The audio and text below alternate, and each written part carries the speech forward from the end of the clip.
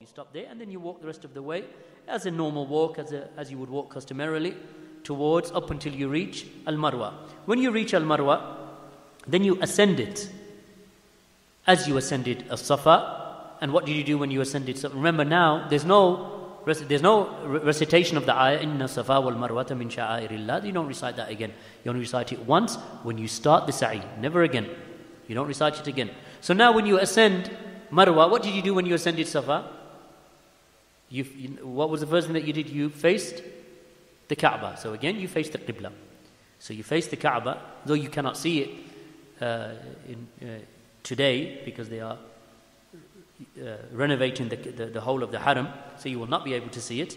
But nevertheless, that you face the Qibla and you do what you did at Safa, which is, of course, you raise your hands and then you say, as you said before, لا إله إلا الله وحده لا شريك له له الملك وله الحمد وهو على كل شيء قدير لا إله إلا الله وحده أنجز وعده ونصر عبده وهزم الأحزاب وحده. Shaykh Al-Albani brings a wording that is slightly different to that, and we'll come to that. Again, you recite it how many times? 3 times. And after the first time, dua. As long as you wish.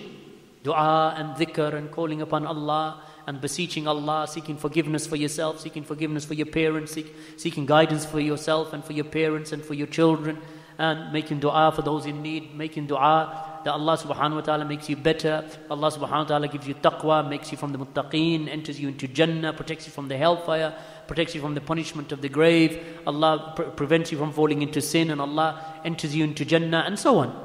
All of these supplications, and the supplications should be focused upon the akhirah. And occasionally, there's no harm in mentioning the dunya. رَبَّنَا آتِنَا فِي الدُّنْيَا حَسَنَةً وَفِي الْآخِرَةِ حَسَنَةً وَقِنَا عَذَابَ النَّارِ. A person should never ever focus his dua always on the dunya. Oh Allah, make me rich. Oh Allah, give me money. Oh Allah, help me to do this. Oh Allah, help me to get a new car. These kind of ad'iyah, these kinds of supplications, barakallahu feekum, are for people who focus their vision upon the dunya. As for people who focus upon the akhirah, then they do not make supplications except if that supplication enters into a dua. Or it is a supplication that is needed, but it is not the main course and the mainstay of your supplication. Like for example, a person is ill and you say, oh Allah, bring me cure. Of course that's something that is for the betterment of your dunya.